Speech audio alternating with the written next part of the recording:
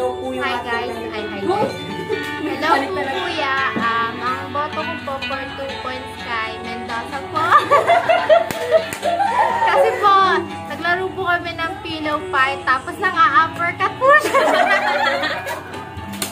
Then, 1 point naman po kay Selena. Kasi po, kuya, tinulugan niya po kami kagabi. Ano po, ang kulit-kulit niya po. Yun lang po, kuya. So, yun po, binibigyan ko po ng 2 points si Selena kasi po, sakit po ng hampas niya. May ramdam na ramdam pa yung baso po. 1 point naman po kay Rose kasi hindi na po tolerable yung attitude po. Bigla-bigla nilang nagbabago yung mood niya, kuya. Kumbaga, ngayon masaya siya kasi biglang mga attitude, gano'n. So, may mood swing siya. So, parang araw-araw may regla, gano'n. Kaya, yun po. So, yun po, kuya, binibigyan ko po ng 2 points si Kevin. Kasi po, pag pinalo niya po kami, labas po kaluluwa namin.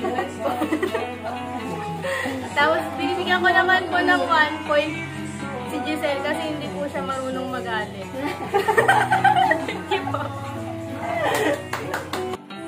So, yun kuya, 2 points po para kay Kevin. Napaka-attitude, ang sakit na hampas. And then, 1 point po para kay Rose. Patalikod din po mga hampas, ang sakit. So, yun po. Pwede 3 points. Bawal iha. 2 points kay Kevin. Bakit? Bakit? Kasi trip ko lang. Tapos, 2 points din kay Selena. 1 point na lang, bebe. Overuse ka na. Edi 1 point kay Selena. Pagpalitin mo lang 2 points kay Selena. Bakit? 2 points na lang kay Selena daw. Pa-point na lang po kayo. Bakit? Kasi masyado siyang maganda. Mula leg hanggang paa.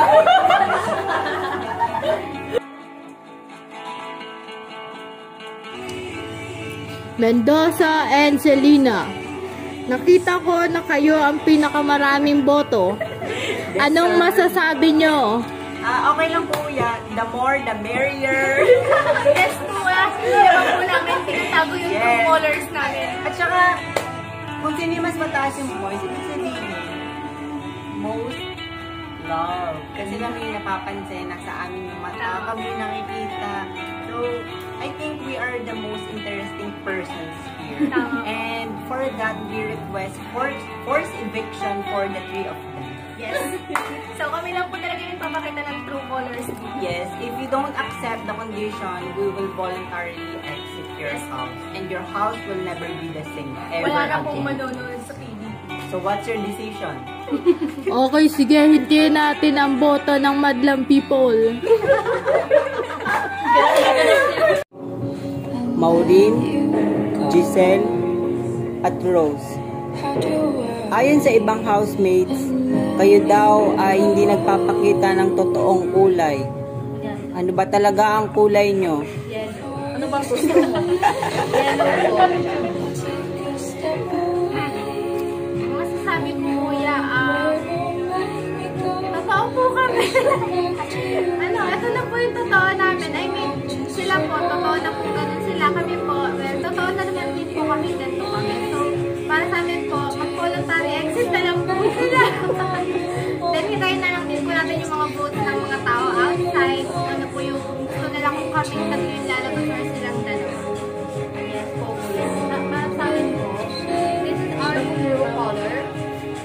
And what is your color? Yellow. Ito na po yung true colors namin. Dito talaga kami, but since nakakasama... Anong ibig sabihin mo na ganyan Kuya, talaga wait lang, kayo? Kuya. Tinawag si Kuya. Ito kuya naman. Ito yung kulay niya. Ano na sabi mo? Ay, Kuya. Ayun, may pangalan na si Kuya. Kuya? Ano po, Kuya? Pardon? Ang aking desisyon ay i-force evict kayong tatlo. Or it's too late. I'll take